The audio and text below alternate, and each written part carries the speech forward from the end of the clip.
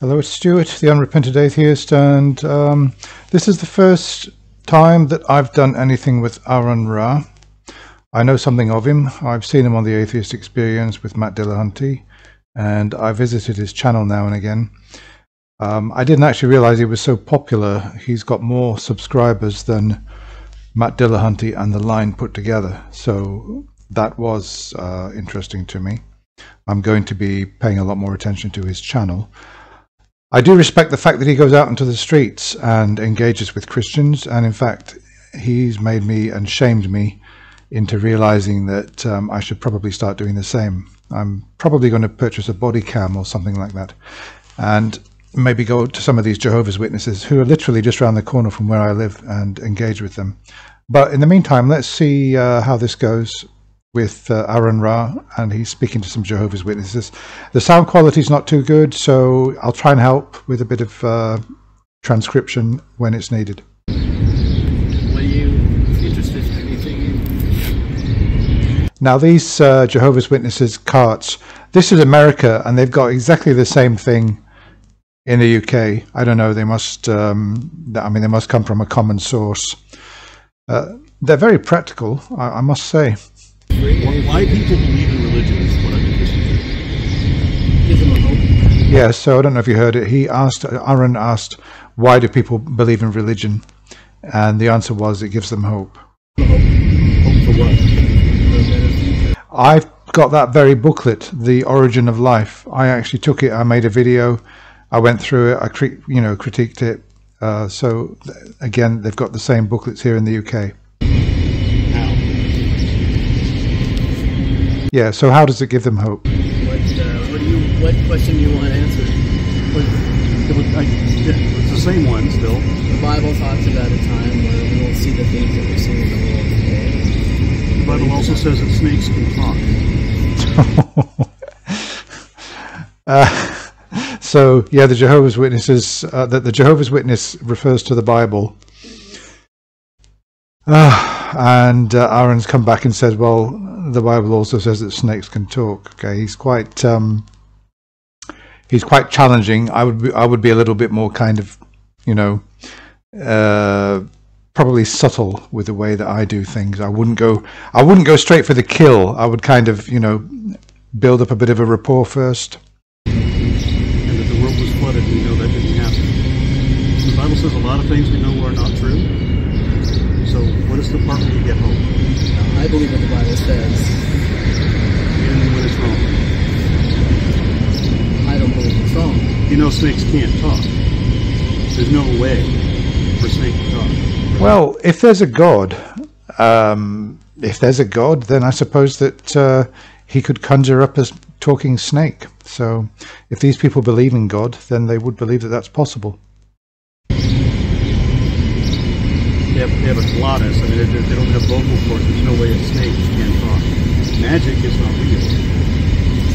So, magic fruit, blessings, curses, they're both positive or negative enchantments. Enchantments are magic.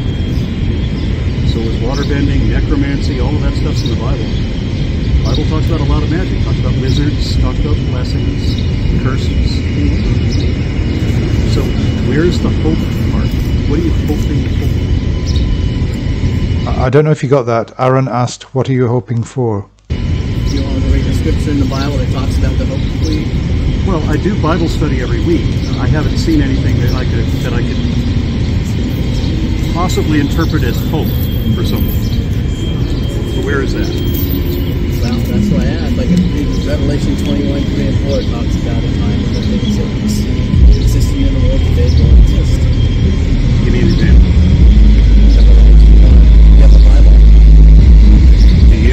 You need one? I mean, you believe. That really surprises me that they haven't actually got a Bible. He's just cited Revelation verses from a quotation, not a quotation.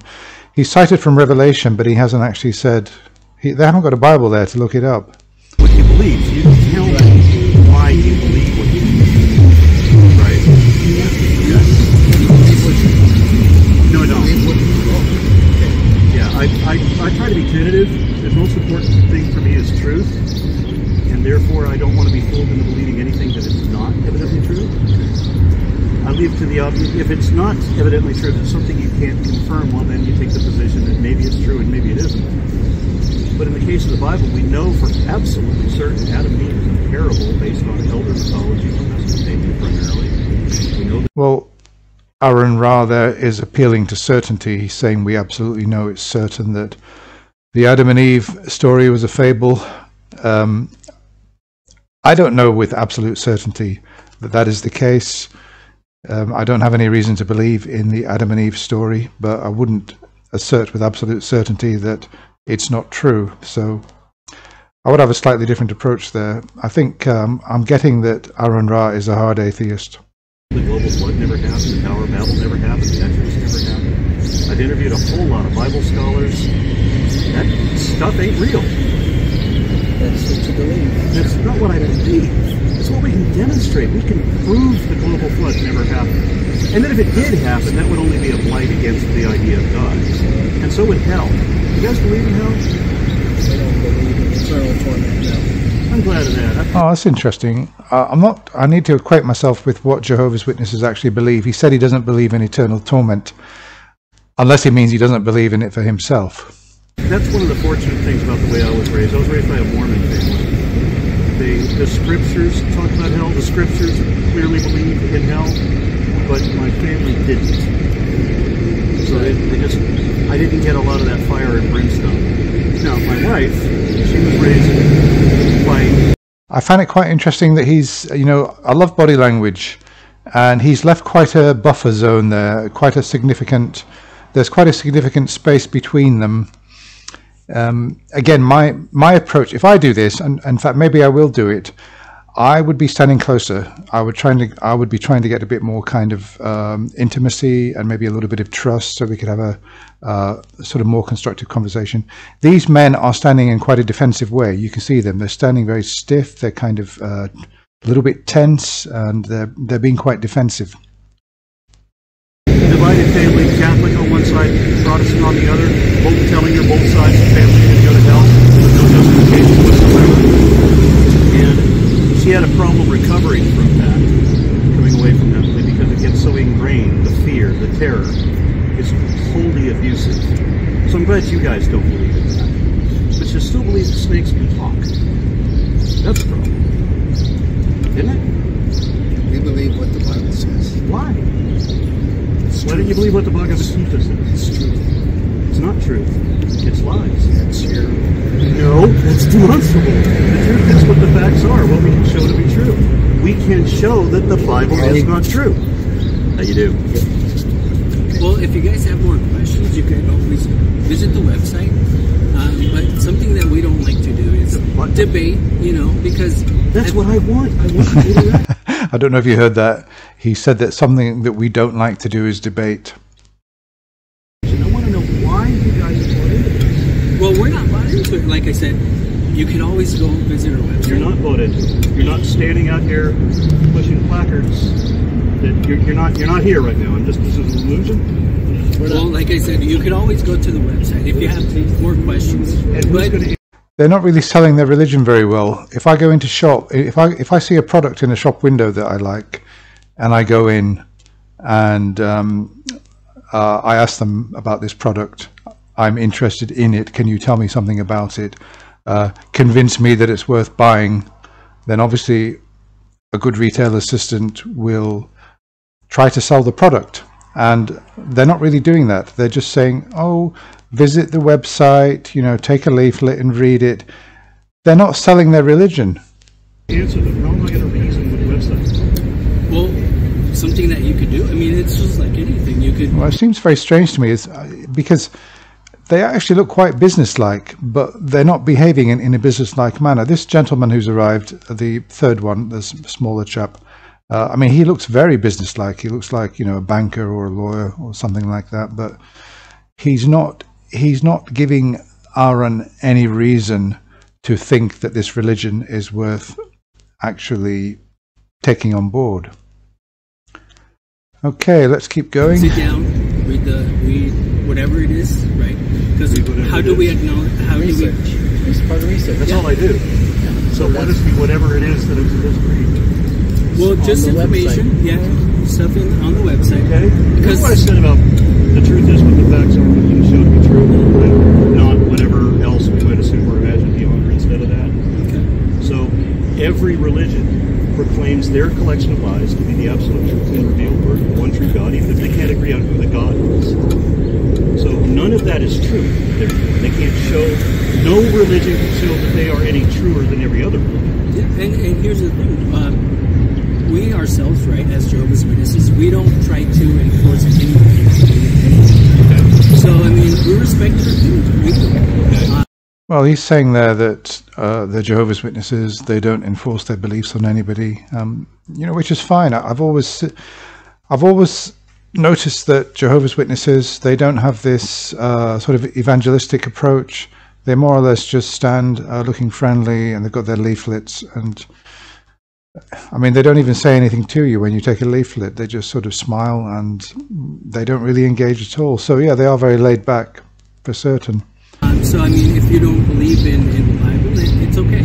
I believe in reason, so that means I want to reason with you. All right. Well, the thing we don't do is we don't try to debate.